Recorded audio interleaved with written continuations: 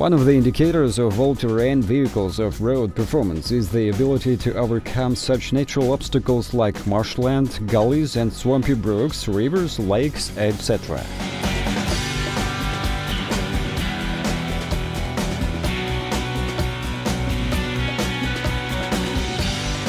It is an open secret that the Russian North, for the most part of it, is precisely such kind of areas, underpopulated and inaccessible.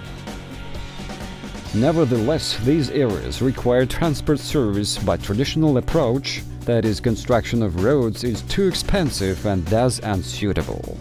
Vehicles with low-pressure tires allow to solve these problems excluding global costs and without harming the environment. This video clearly demonstrates the functionality of the AT vehicle Burlak in marshlands, as well as floating in open water.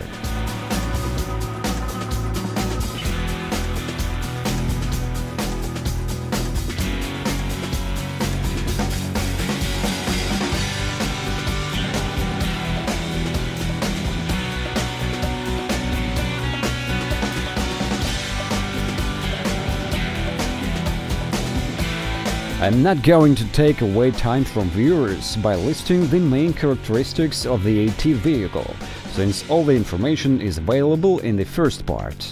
So I will explain some points presented in my video.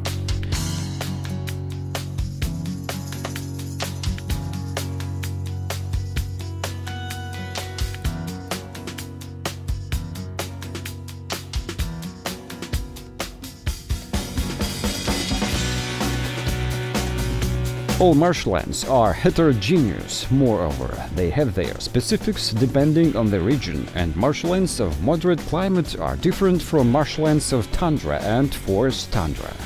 However, the basic principle of crossing marshland for wheeled vehicles in general is the same. The key factor is relationship between wheels' displacement and the AT vehicle weight. Marshlands are water-saturated, and the more wheels push the vehicle out towards the surface, the better the off-road capability is.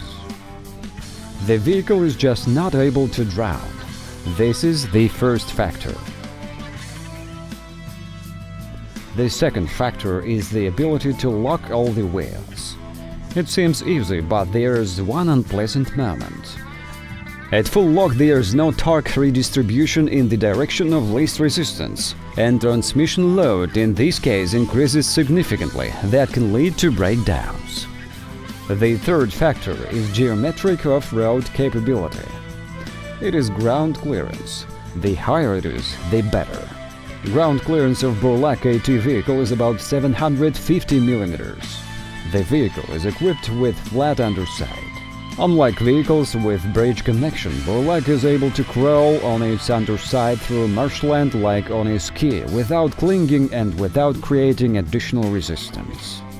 Then there is almost total absence of front and rear overhang. The video shows the moment of the vehicle exit from the water. If there was an overhang, the vehicle would bump up against the edge of marshland and it would take some effort to overcome the obstacle. The fourth factor is weight distribution, that is evenly distributed weight of a vehicle on its axis. The fifth factor is the minimum stable speed. At minimum speed up to 1 km per hour, the wheels, if they fit correctly and you have selected the correct pressure, trample down the heterogeneous and shifting soil of marshland, and the lower the speed, the less resistance. Thus, the easier it is for a vehicle to move.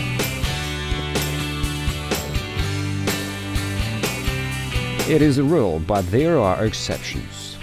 When all wheels of a vehicle get into moss hag or a pit with peat, it is sometimes useful to press on the gas pedal and move a little to steering wheel to create at least minimum forward movement. Understanding of these points usually comes with driving experience.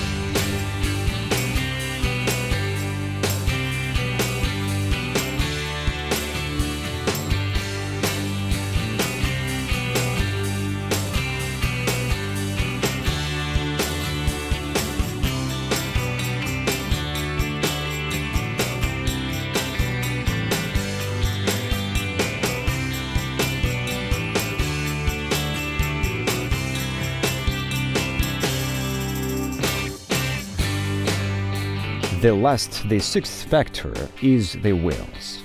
We don't speak about the size here.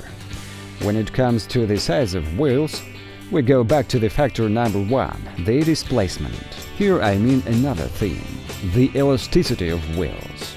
It is very difficult to find the middle ground, so the wheels allowed the vehicle to move on solid ground with a reasonable speed, since it is very difficult to avoid large distances in the north, but yet the tire could be bled to minimum pressure for overcoming marshlands and snow.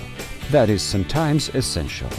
It is popularly believed that grocers on tires must be more explicit, but in this case the environment suffers because a grocer bumps into marshy ground, and as wheels move it pulls out the top layer of ground or moss. We have used a different principle for Burlak. Due to the elasticity of rubber and large bearing surface area of all wheels, the ground pressure is much lower than the pressure of average person walking light.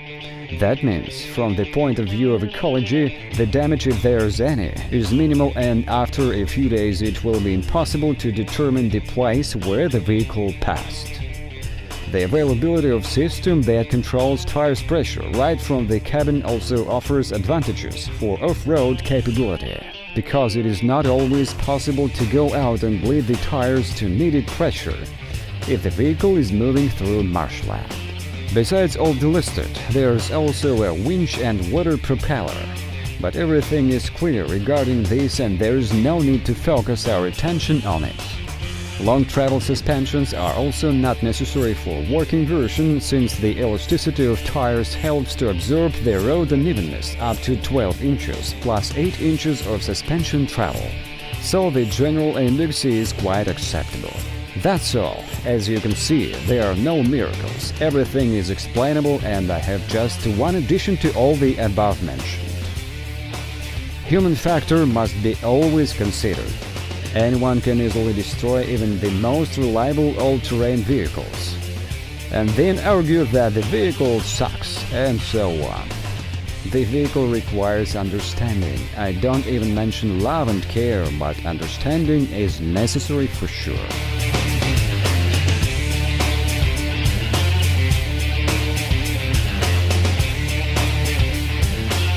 Thanks for watching this video up to the end.